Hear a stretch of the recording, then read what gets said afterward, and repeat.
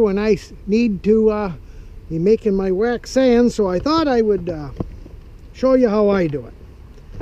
And I use 3 of these high density polyethylene bins I get from Tractor Supply, and I buy my wax by the slab, and I don't use shredded, and I use my necker that's been really cleaned to shave my wax. Now that's how it works. It's pretty darned easy. And if you get a big chunk, that don't make any difference at all, because if it doesn't melt, well, then you just recycle it, because I go and like that one right there, see? Yeah, nothing.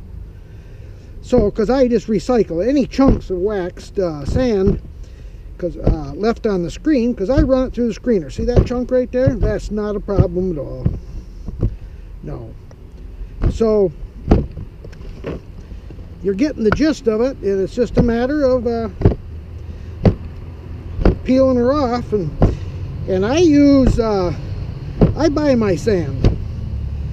I buy the all-purpose sand from Lowe's, and I'll tell you why I do that. Because it's already screened and it's dry.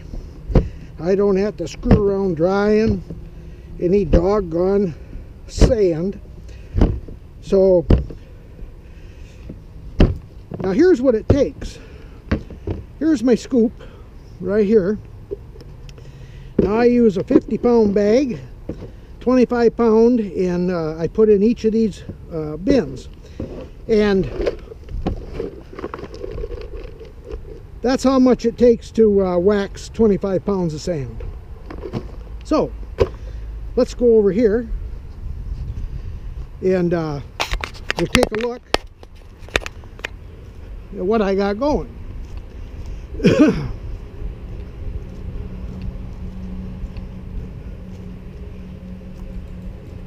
Now this is a little after 11 today. I just got this set out, and as you can see, these are the lights out of a storm door I saw along the road, and this up here is some plexiglass to help with it. But so I just let her set and cook in the sun. And a day like today that's going to get 80, 81, this will all be melded and everything by about 1:30 or so. And then you have to start raking it to keep it from getting hard and lumpy.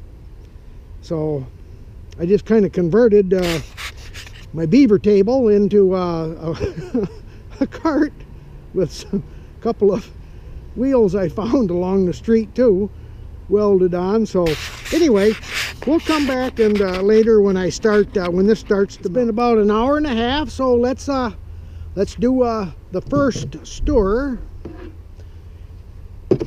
You can see how much is melded.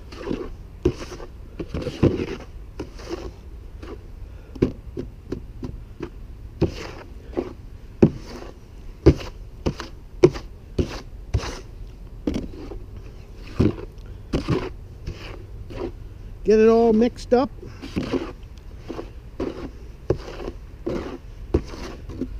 See it changing color.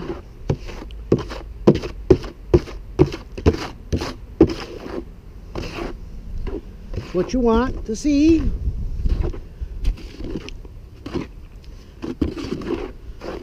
So everything comes in contact with the wax, and any of the larger chunks of wax, you're just kind of rubbing the sand against it. So okay, so there you are, there's one. Now we'll do the other.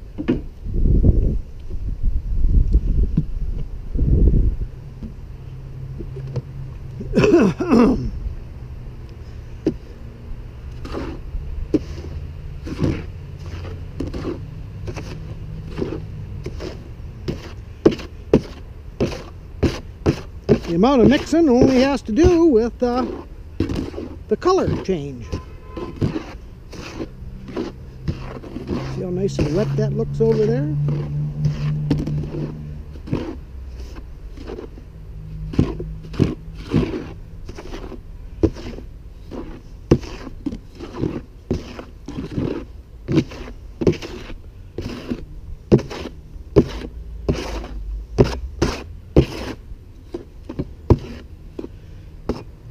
See those pieces? They're getting melted all down.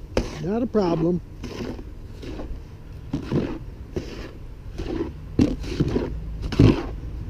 This is just about done. Yep. We don't need any more wax. And this is, you can tell by the feel. See how that packs right there?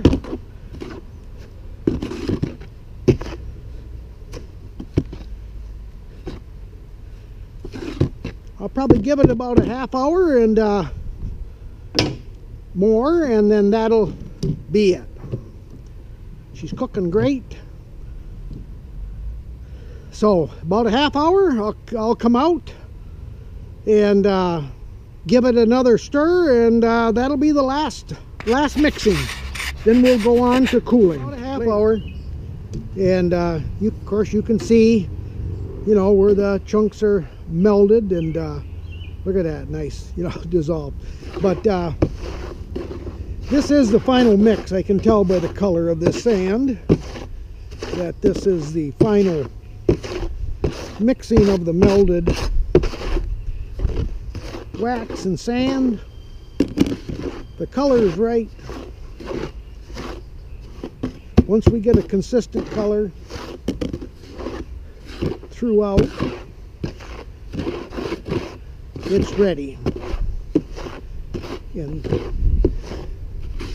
that's all this is right now. Oh yeah. Yep, that's nice. Good stuff.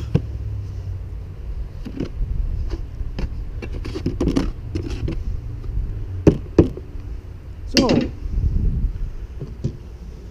that one's done. We'll give this a mix. See how the color, see that light color sand? It'll all get wet.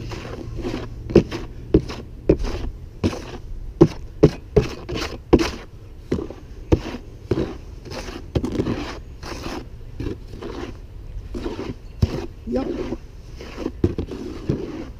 You're looking for uniformity of color. See that light spot right there? No problem.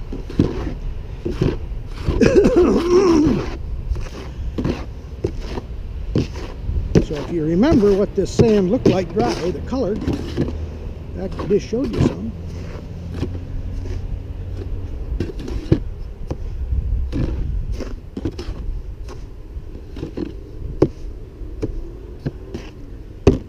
The batch is done. That's it. Now she's going to go in to cool, and I'll start raking.